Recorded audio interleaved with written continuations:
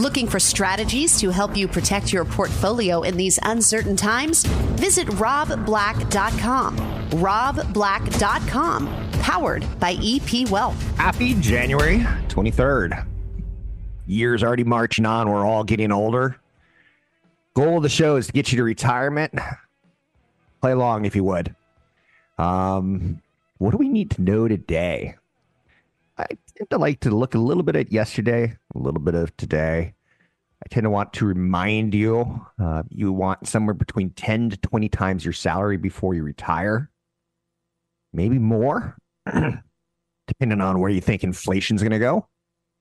Most of us assume inflation's going to be 2 to 4% per year, each year until we die. And some years it's to be worse. Some years it's to be a little less. It's those worse years that are the killers in your expectations. Let's talk about yesterday briefly, as I want to do. NASDAQ, S&P, and the Dow all were higher.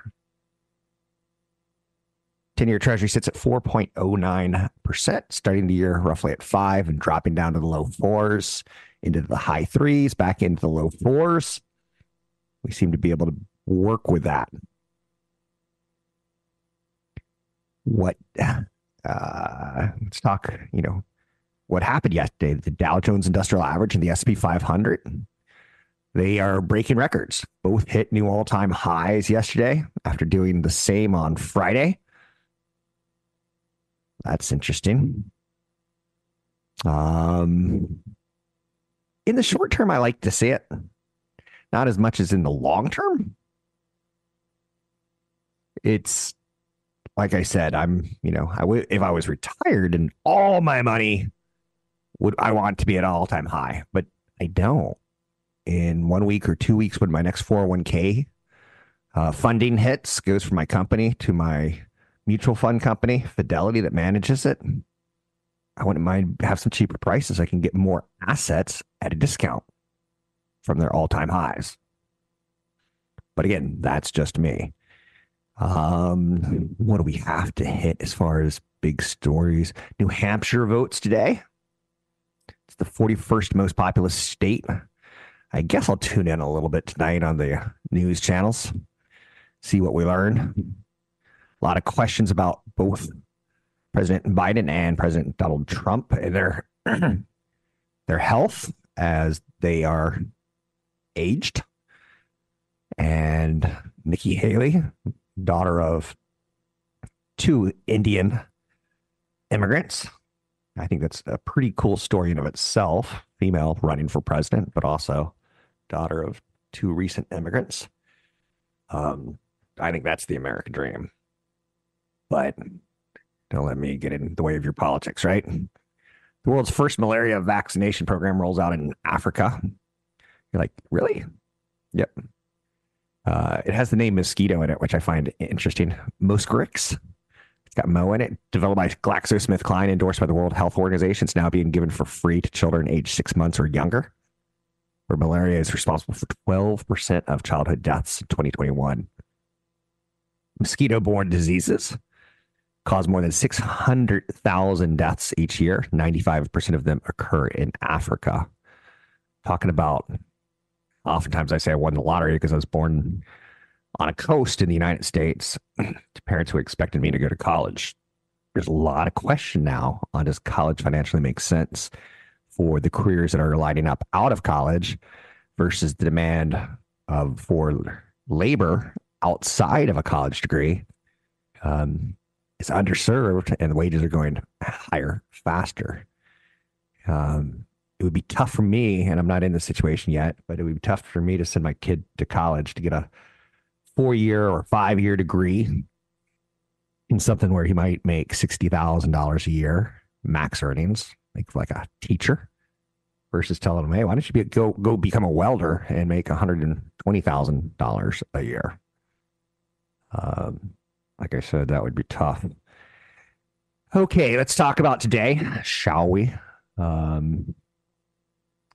What we have today as far as top stories is it's earnings season. We're coming off 2 days of record highs, Friday and Monday. Where do we go from here?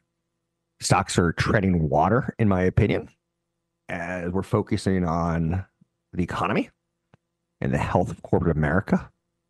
Today, there's a little bit of disappointment out of 3M and General Electric, lowering 2024 expectations. Bitcoin broke beneath 39,000 after hitting 47,000 when the ETFs got approval to sell Bitcoin ETFs last week. So it's down 20% in a week. That's ouch. Again, I don't own any Bitcoin. If you wanted to, I think the ETFs are the right way to do it with no more than 5% of your wealth.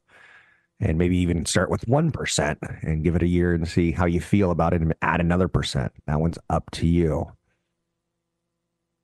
Interesting. Crocs and Claire's have made comebacks. Both of them were cultural icons in the early 2000s, and they became culturally irrelevant in 2010s. But Claire's has stores locations now in Paris, very high end, in Walmart, very low end, and in the metaverse on Roblox, which I go, huh. That one kind of throws me for how do you describe that? That's where kids are. That's where they see the advertising. That's where they see the new pants and shirts they want to wear. Crocs has a high number of corporate and celebrity partnerships under its belt at this point in time. Let's talk a little bit about Powder and Profits, the snow business. Snow business. There's no business like snow business. The snow business has record prices, record skiers, and record revenues. I was looking at single-day lift tickets, and they are crazy. At Vail, they cost $299. It's the highest amount ever charged for the iconic resort. The price is $100 higher than a single-day ticket 6 years ago. Steamboat Springs, Beaver Creek, Park City Mountain all have $299 tickets. In Northern California, you get Heavenly, North Star, and Palisades. They're around $250. On the 3-day weekends for 1 day of skiing, it's going to cost you $275. American Ski Resorts saw 65.4 million skier snowboarders last year, highest number ever. There are fewer ski resorts today than there were 40 years ago, and almost no new opportunities to ever build a new one.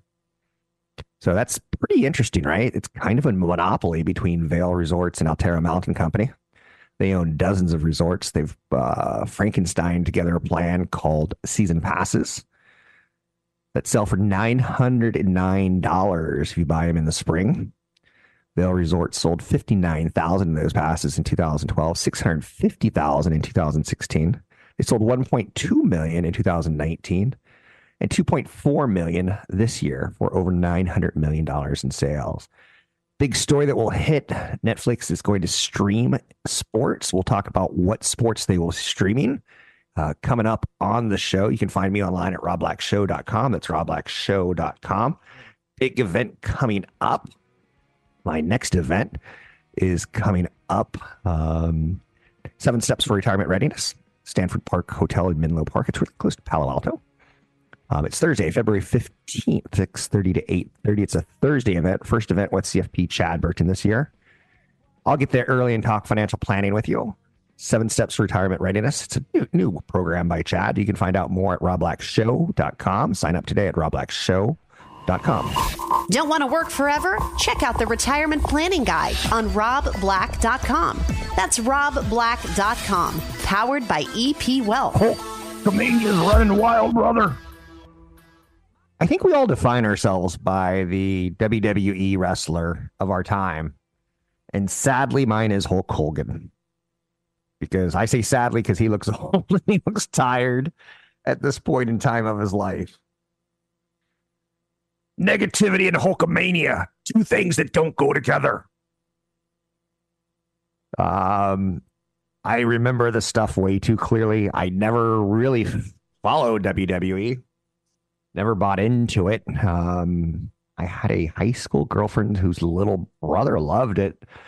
So I pretended to like it and went to one event. And it was pretty crazy. Lots of drama. I think the wrestling's fake. But everybody out there is wrestling like a robot. Is there anything we can learn from investing from this? Probably not, right? I fear no man, no beast, or evil, brother. What are you afraid of? I don't have a lot of fear when it comes to the stock market. I know that's a stretch, right? That is a stretch getting that into fit boldly into an investment thought. But Netflix is going to stream WWE's Raw. And it used to be called WWF, the World Wrestling Federation, but they had to change the name because someone already had the name, the World Wildlife Foundation. So Netflix going to air WWE's flagship program Raw starting next year in Netflix's first major foray into live sports. Wait, what is Netflix getting into wrestling? That's what I just said, brother. Raw is the top program on USA, draws 17.5 million unique viewers per year. 10-year deal structured at $5 billion. After 5 years, Netflix has the option to quit or extend it for another decade. Netflix is going to stream Raw globally as well, mostly in the Americas, Canada, Latin America. Netflix is also going to get SmackDown, NXT, as well as WrestleMania, SummerSlam, and Royal Rumble. WrestleMania and Royal Rumble and SummerSlam all have kind of a Taylor Swift thing going on where they go to big stadiums and they bring a lot of fans from around the world. Netflix has dabbled with Formula One, professional golf, tennis, and football with documentaries. The football one was particularly good. Last year it featured Patrick Mahomes, Kirk Cousins, and one other quarterback that I'm forgetting his name who struggled. The guy from the Pacific Northwest. Anyway, I'm going to drop it. So what's interesting is Netflix could develop movies or series around the WWE characters. It's pretty wild to think about. Netflix stock reports numbers this week, and there'll probably be some talk about this for sure. As far as what their stock is doing today, and I can't recommend the stock of the other company because I just don't know anything about it. But Netflix stock is up fractions. It's up 30 cents today, sitting at $486. They're going to spend more on programming than companies like Disney. And I would pay attention to that statement once, twice, 3 times, whatever it makes sense to you to understand what I'm trying to say with that. The other company that owns WWE is called TKO. Their stock is up 16% today on the news. I wonder what they're going to do for an encore. Once you get streaming rights in North America, sure, you got some streaming rights overseas. They got pricing that they could do on the Royal Rumbles and WrestleManias. But for me, the play might be over for a while. Now, again, I don't know. I don't follow the company. But will they make relationships with other ways to distribute their content? Will they come up with a new, instead of WWE, maybe it'll be Kung Fu K? I don't know. The KFK. And that'll be the Kung Fu Club or something like that with a K, because we all know club is spelled with a K. But that's a pretty big story today.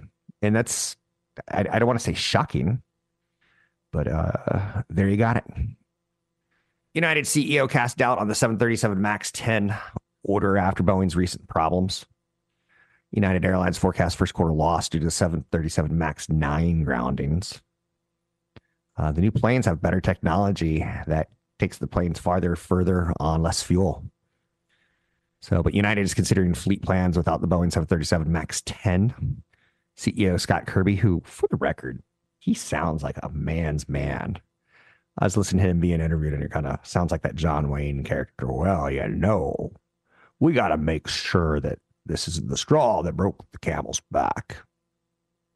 Kirby said the MAX 9 grounding after the door plug blew off on an Alaska Airlines flight is the straw that broke the camel's back. Is he negotiating in public to get a better deal from Boeing? I don't know. In August 2018, he outlined cabin plans for some 100 MAX 10s the company had ordered, saying this time the carrier expected to fly them in 2020. The planes would help replace older jets. Again, a great way to save money, efficiencies, get the right planes bought, leased in the air, update your fleet with more efficiencies. I don't want to say Boeing is in a world of hurt right now. Boeing is struggling right now. Just too much bad news hitting the stock pretty consistently. A month ago, it was a $260 stock. Now it's a $213 stock. How brave are you? Do you want to buy shares saying, well, it was really doing quite well and building from lows in 2022 after the pandemic to $130 all the way up to 260. So it doubled and it was on this nice move. And then a door on a plane blows off and the heat is on. How comfortable are you that there's no other problems? That's an area that I can't go into because there's no way to analyze that. You can find me online at Rob Black Show, Twitter Rob Black Show, YouTube Rob Black Show. I'm Rob Black. February 15th, big event coming up just right around the corner. It's 7 Steps for Retirement Readiness with CFP Chad Burton. You can sign up for the event at robblackshow.com. It's at the Stanford Park Hotel in Menlo Park.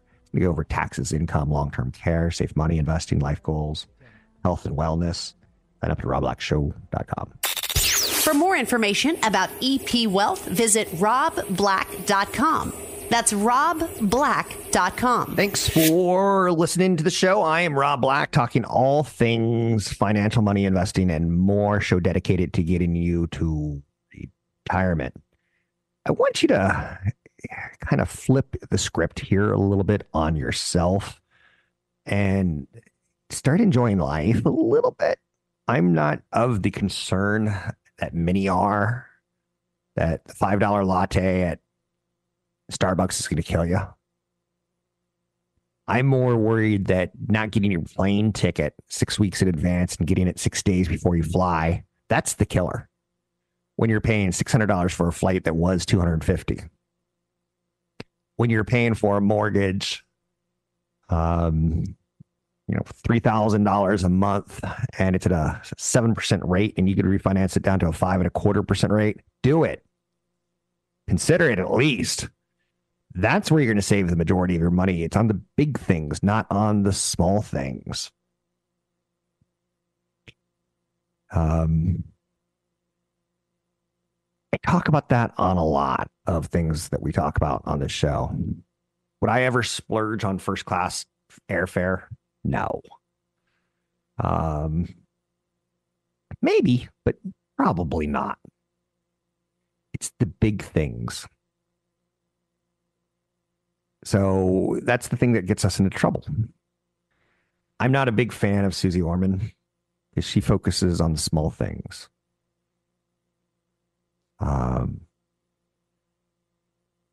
What's your small luxury?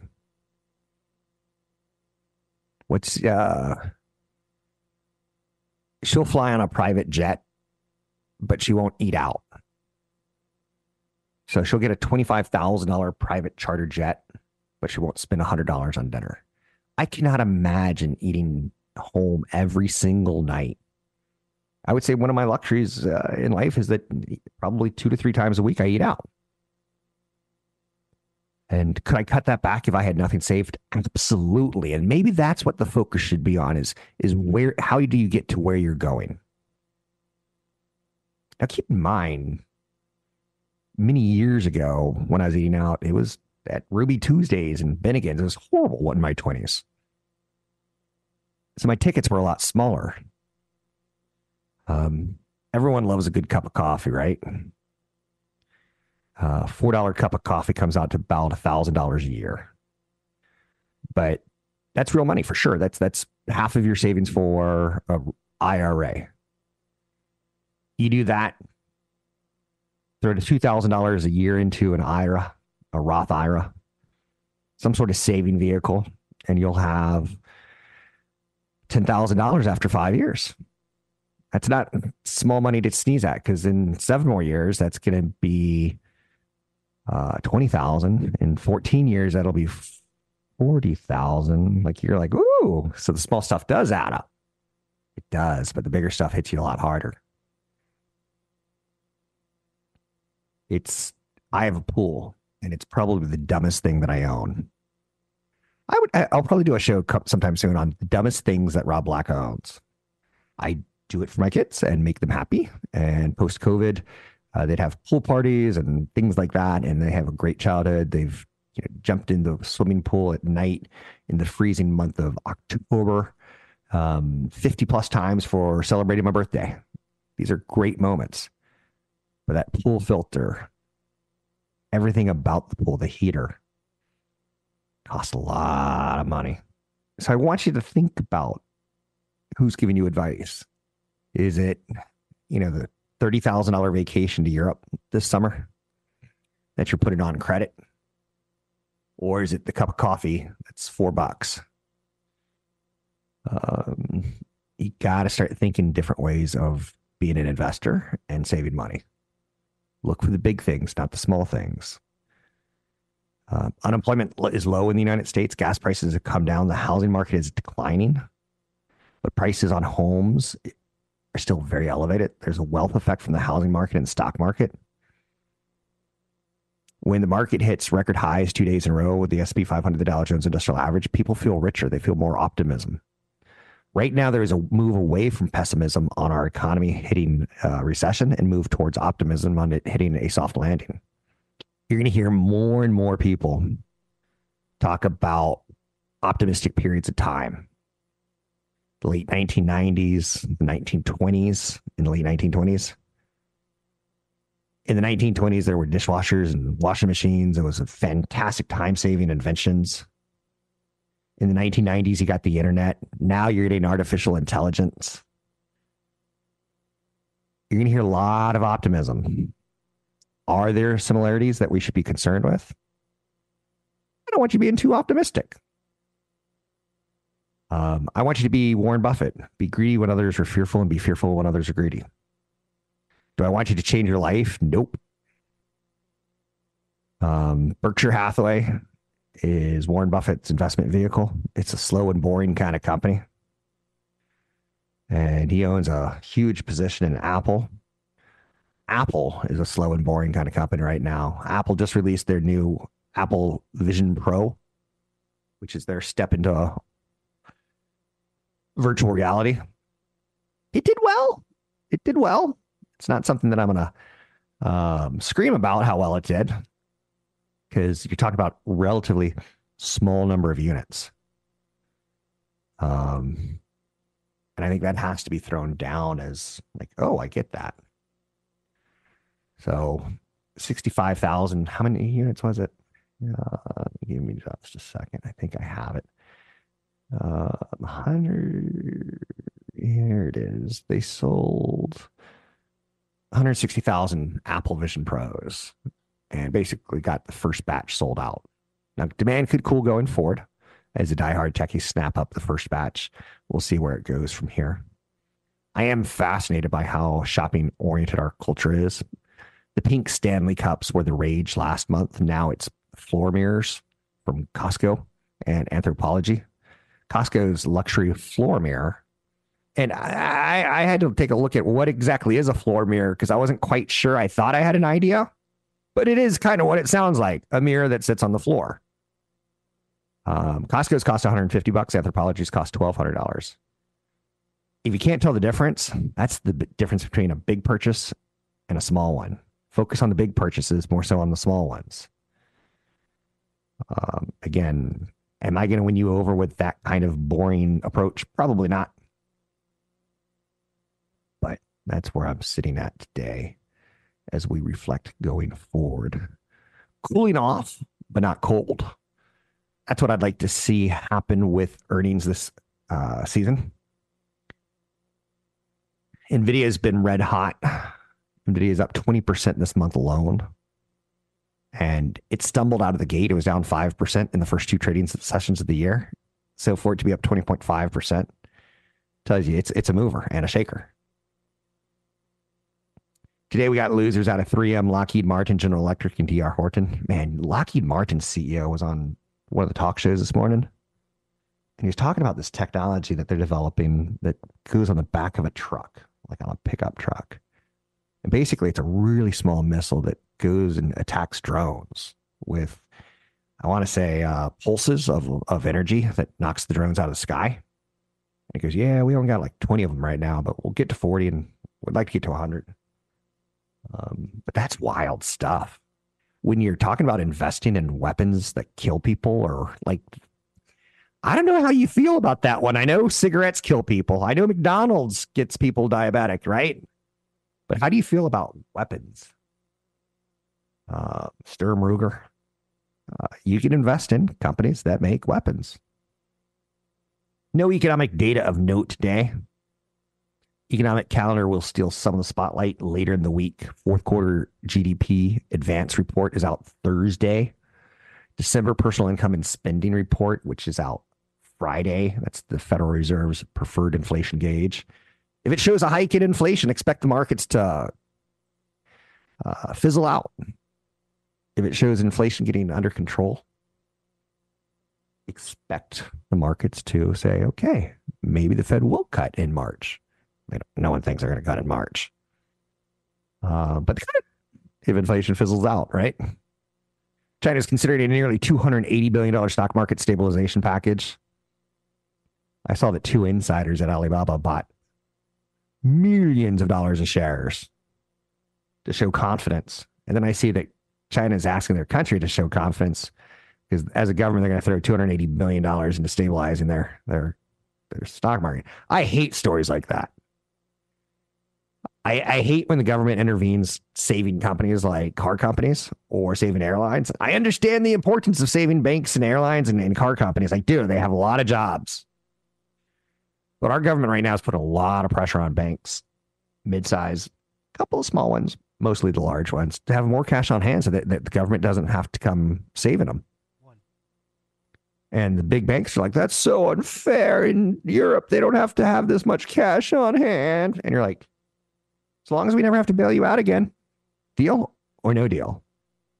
And we'll see where that resolution goes on Congress.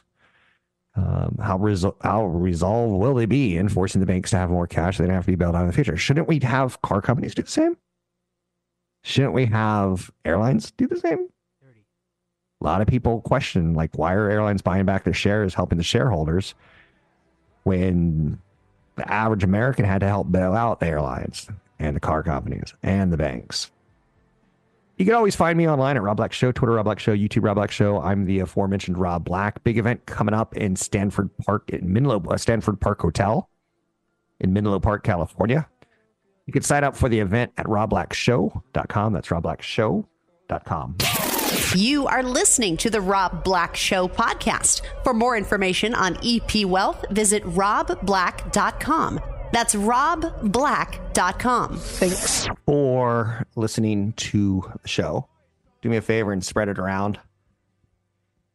I try to bring an approach that's unique. I would refer to it as honest and Generation X approach. Hopefully you see that. Hopefully you understand that. Let's take a look at some of the stories of the day. I was looking at a company called Liquid Death. Do you know Liquid Death? They got tall boy cans of water. And I'm often shocked at how much we'll pay for water. And often shocked at just the business of water. 100,000 fans on Facebook is kind of the story that what you need to know is within a couple months, they had 100,000 fans. They have a very graphic designer approach to their marketing of the cans of water. Cans for brands, I guess is what you'd say about it. Company's valuation is gone higher. And they just do a lot of fun things like they make tea called Dead Billionaire and dead water. Like, you tell me what you think about that. Expedia stock has been dipping recently while the market gains. And I think that's tied towards people thinking that there's going to be a weakening of travel. And I think it's going to be opposite. So whether you're TripAdvisor, Bookings.com, Marriott International, Expedia, Wynn Resorts, Hilton Hotels, Airbnb, Royal Caribbean Cruises, Trip.com, that's all of them that I can think about, of which I own Airbnb. For the long term, it's probably my craziest stock that I own. But I think that kids today, and I see this in Generation Z and the millennials, of like, we're doing our best to save money and it's not really paying off. We're not getting into that house. We're not creating wealth like Generation X and the baby boomers did. Millennials are doing okay, but not as well as Generation X and the baby boomers. So when the markets underperform or a stock underperforms while the market's going higher, it always gets my attention. Am I telling you to buy it? No, I am not. And you have to start with a thesis, and it's a big one where you're like, I think kids are going to travel. And then you have to expand it. Today, I see the market's getting weaker as the day goes on. We've had a big rally for the last 3 to 4 weeks. Market's up, 10 out of 11 weeks. That's too much. In my opinion. I'm seeing the Russell. Everything's down except for the NASDAQ. And the NASDAQ's barely higher today. But the Dow's down 0.5%. The S&P 500's down just fractions. Because the S&P 500, let's face it, it's the mega 6. A lot of people want to kick Tesla out of the mega 7. I think that's a little bit on the silly side, but it's an old company now. Tesla's not the young rock and bunk that they used to be. They are going to report numbers this week. I just think that the Cyber truck is a bit of a mess. I think they're having some problems selling vehicles in Asia and Europe, so they're cutting prices, which they still are the most profitable car company out there as far as margins go. You can cut costs and still be profitable. I'm seeing NVIDIA down a point today, Microsoft down less than a point. Those are the 2 AI plays, but I see Amazon and Visa and who else do I see down today? Uber's down, Pinterest is down. Google is up a little bit, Qualcomm down a little bit, Apple up a little bit. Interesting note, Expedia, the travel one that's been down recently while the market's up, they're up today. So I want you to be really careful with what you learn, but also I want you to be really careful with what you don't know. I think from age 20 to about 60, you should be wealth accumulating. And then from age 60 to 100, you should be wealth managing. If everything worked out well for you. For decades, the 4% rule has served as guidelines for retirees of when you're retired, you can take 4% out. It's really complicated being retired. You've got dividends, you've got Social Security, you've got capital gains taxes, you've got income taxes. But they all play together. And from age 60 to 100, you no longer have that ability to work. Well, you do maybe, but got to be careful on that one, right? Because a lot of people get to 60 and find age discrimination is taking over in the workplace. Taking a look today at the big story thesis of the markets, there's digesting going on. Modest profit taking after the Dow Jones Industrial Average and the S&P 500 hit fresh all-time highs. There's an increase in market rates. We're still waiting for more earnings this week from big companies. Some of them include Tesla and Netflix. Netflix made a big splash this morning. Tomorrow, we're going to get AT&T, IBM, Ethan Allen, Progressive Insurance, Sallie Mae, and Tesla. Tonight, we get Netflix. Thursday, we get Alaska Air, Capital One. Ooh, what's Capital One going to tell us? The health of the people borrowing on credit cards. What's Visa going to tell us? How much are people spending? What areas are they spending it in? This is one of my favorite weeks of earnings because it precedes the big tech earnings next week, but it gets to view a lot of data. Again, not today, later in the week. You can find me online at Rob Black Show, Twitter Rob Black Show, YouTube Rob Black Show. Samsung is racing with Apple to develop a blood sugar monitor watch. Got a big event coming up in February. If you're in that wealth management area, it's an event for you. You can learn more. It's going to be in Menlo Park. It's going to be tied towards 7 retirement readiness test steps. February 15th, Menlo Park, Stanford Park Hotel. Thursday, 15th of February, 6:30 to 8:30. Sign up at robblackshow.com. Visit The Rob Black Show online at robblackshow.com. Listen to archived podcasts, market updates, and information from EP Wealth's certified financial planners online at robblackshow.com.